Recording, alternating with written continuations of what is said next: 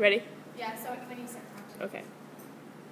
Halfway to States, in the quaint town of Cuba, we were all stationed at the Copper Kettle Dinery, consuming sustenance while our bus was undergoing maintenance.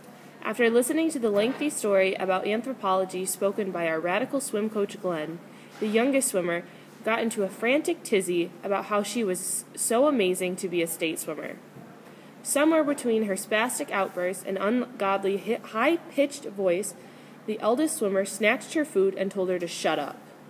Whilst being the captain, the eldest swimmer displayed a below-average demeanor and lack of responsibility, which resulted in their fellow hippie coach telling her to shut up and don't be a jerk.